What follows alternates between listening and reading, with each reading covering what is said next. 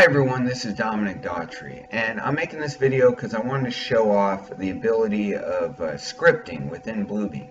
And what scripting is it is programming codes that allow you to do certain things in everyday workflows that you do, but it's automatic, and you can basically do multiple things with the click of one button. So I'm going to get right into it. What I've created here, or what I'm going to create and show you today, is what I've created for a submittal transmittal. And some of the standard processes that you do on a submittal transmittal is you've reviewed your submittal, everything's good to go, and you print from Prolog the submittal transmittal, and then you have to put multiple stamps. So I'm going to do it the old-fashioned workflow, and I'm going to put my submittal review stamp right here. And what I've done is I've actually created a Bluebeam stamp, and it's the standard submittal stamp. But things that I've done to customize it is I've put it so my name automatically gets put in there, the date that I do the stamp, and then also the submittal number. Usually people manually input this. I've put it so the file name, you can see right up here, whatever the file name is it will, for the submittal, it will put that file name here. So it gives you the submittal number and the name. In addition to that, you also have to put the date. So I'll take my date stamp right here, just like people do every day. Put that right there. And then some of the other processes that I do before I upload to Prolog and transmit to the architect and design team for review is I run reduce file size. So I'll go to process and do the reduce file size, click OK. It will run the reduction in file size like usual. Click close, and then also I will flatten all markups, including the stamps. And now that I've ran that, you can see right here everything's flattened. You can't move the markups. And so that's the way it usually happens. And I don't know what that took me, maybe 20-30 seconds, but I have the ability to do all of those in just a few seconds with the click of one mouse button, and I'm going to show you how to do that. So what you're going to do is you're going to go up to script, and it's got a few out-of-the-box, standard scripts that you can run. But we're going to press add, and we're going to create our own one. And it's going to be submittal cover script. And I've already created it beforehand, but I'm going to show you right now, starting from scratch. I'm going to pick a logo or an icon for it. And before we start, just performing the script and writing the code, I'm going to click out of that. So now you can see that I've actually created the name and everything. But I want you to see this. This is the Bluebeam Extreme script reference guide. And you can pull this down. I'll close it, and you can pull it down. Anybody has it. If you go up to help, you can go to this help icon right here and go script reference. It'll automatically pull it up. And it shows you every function or task that you can do scripting to create automatic functions for it. And they're all hyperlinked, and because of the current script or workflow that we're doing, it's a lot of stamps. So I'm going to go directly to this stamp description, and you can see right here it says stamps description places a stamp at on an active document using the specified parameters. And the different parameters include, and these are in order, file name. You want the file name of the stamp. P origin, that's going to be where to place the stamp as follows: upper left, upper right, lower left, all that stuff. And it's got the offset, so you get the stamp placed exactly where you want it. You've got your X and Y axis, and then rotation, if you want it rotated. This is good if you're doing draft stamps, where it's like a watermark and you want it turned 45 degrees, diagonally.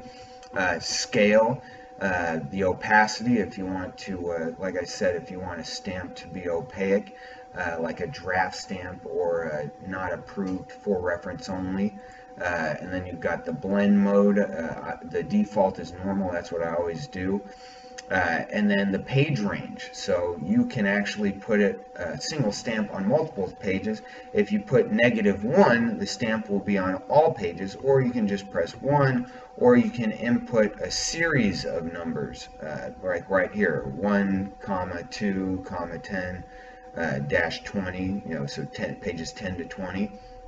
And then you have locked, whether you can you decide if you want the stamp locked after you place it. And it will give you, for every parameter, it will give you, like at the very end, an example of a stamp script. So now that we've done that, and you've seen where you can find all your references, let's go back to our submittal transmittal, and I'm going to just press undo so it can undo all the things that we just did manually. I'm going to delete these, and we're going to go back to script. And the script that we set up, we're going to start putting in the code. So we're going to go to submittal cover script, and I've actually, like I said, I've already done this before, so I've got everything saved right here. And so I'm going to do the first stamp, and that's the submittal script stamp. I'm going to place that right here. And the commands that I put in is to stamp, and then you do parentheses, and it's going to say submittal script stamp.pdf, and that's what I've saved, the stamp that I put right in here. So you have to put the actual name of it, and then I have it from the upper left.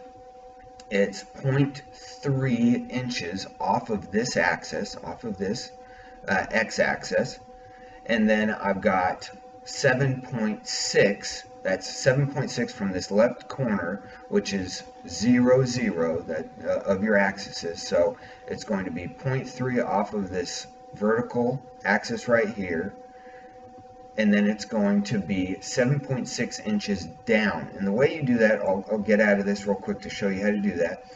So I'll pull this down, and when you're right here, you can see over in this corner, right down here, it'll give you where you're at. So if I click right here, you can see over here that it's showing me where I'm at. So if you want to choose where you put your submittal stamp, it's going to be right here, and you can see I've got my access information right here. And you sometimes have to play with it just to get it exact, but it's very simple to do. So we're going to go back to here. So now you can see,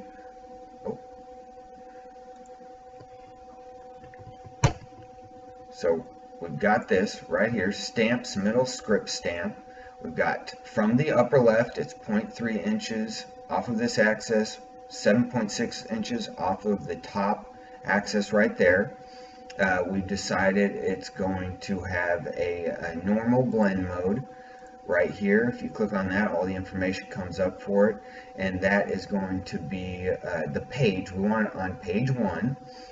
And then if you go to true, that's going to be right here, specifies whether or not the stamp should be locked, and we want to lock it. So I've done that. Now let's go back to the next parameter, and that's going to be my date stamp. I'm going to copy that real quick. Go to the end of this line.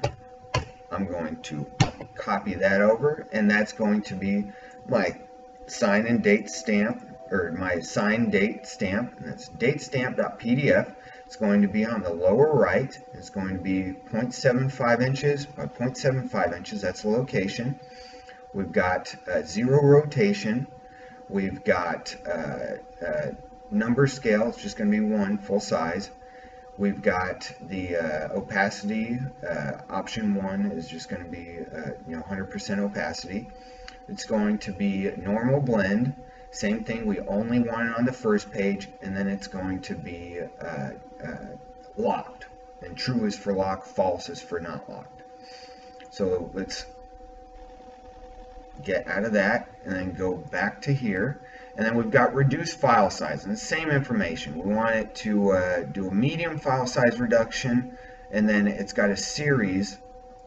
Oh, let's pull that up. I'll grab both of them because we want to reduce the file size after we put the stamps and then flatten all markups. So we'll go back to the scripting.